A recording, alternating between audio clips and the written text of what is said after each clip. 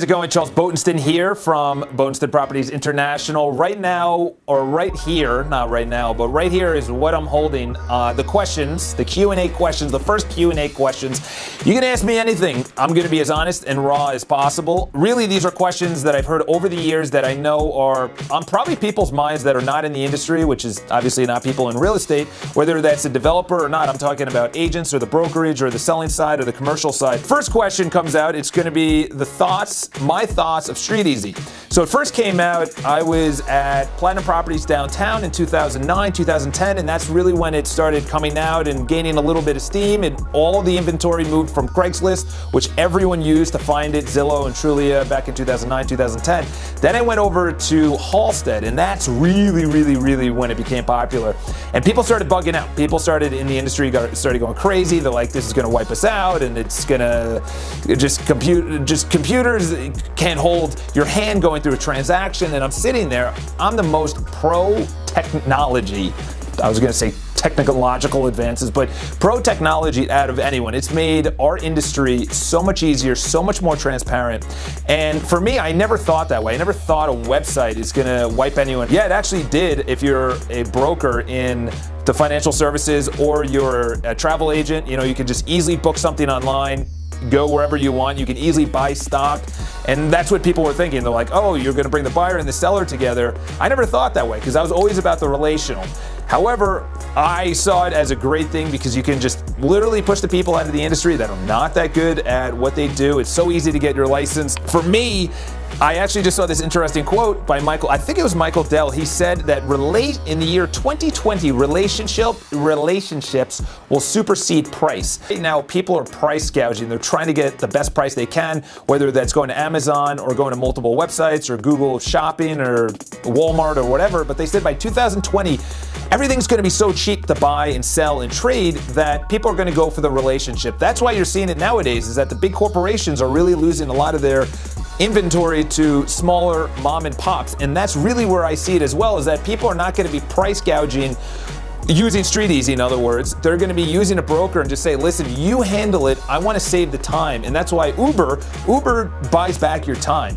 That's why it's so successful. And I really see that as the trend as well, is that Streeteasy is always going to be the greatest place. I love it because you can go on. Imagine back in the day, you'd have to go through the New York Times and highlight with no photos, just a description on what homes you might see. Now you can go through 100 homes in an hour and literally narrow it down to the 5 you want to see and get an entire picture of the market. Amazing. I love it. So the next question is real estate tech in the future. This is big. So outside of just the normal websites and everything else, technology is getting really quick and fast.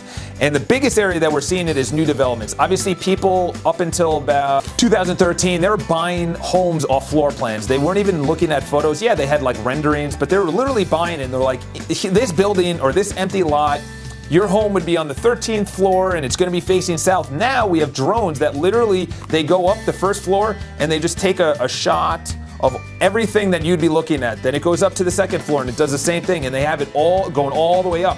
So not only are you going to have that, but you're going to have Oculus Rift. Oculus Rift, if you're not familiar, was just bought out by Facebook for $2 billion by a 20-something-year-old, I think like a 22-year-old, 21-year-old gentleman, and it's virtual reality. Literally walk around and you're walking through your apartment. So not only like back in the day, they would be like, this is what the building is going to look like. 5 years ago, they're like, this is what your apartment's going to look like.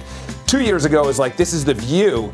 Now you're going to be able to physically walk through your apartment, open the drawers, turn on the sink, look out the window and everything else, and they're actually going to have, you know, what the city noise is going to be like. There's going to be headphones on there. It's an absolutely incredible thing. If you want to one-up that, they're actually going to be having holograms. So you're physically in person going to be able to see in front of you what you're going to be able to buy. And ironically enough, you don't even need to be in New York City. You can be in Hong Kong buying a New York City apartment based on a hologram, based on Oculus Rift. You're literally walking around. So soon you're going to be able to be at work and put on Oculus Rift, or they're going to have a device where it has the 3D kind of hologram of what your home is going to look like, and you're literally just going to walk through it. So people are going to, not only back in the day where you're buying it off a floor plan, but right now you're going to be able to, or not right now, but in the future you're going to be able to buy it off of a hologram, which is absolutely incredible. I cannot wait for that day, because once that happens, you don't have to go into the home. You don't have to, like, yeah, if it's built, you want to stop by and check it out, yes, but the future is going to completely blow open virtual reality of the home and the experience you're going to get, the amenities, the rooftop. What's the gym going to look like? What's the lobby? You're just going to walk through the lobby. You're going to walk into the gym. You're going to be on the treadmill. You're going to actually experience it. You're going to have an emotional connection instead of just looking at photos like it was right now back in the day.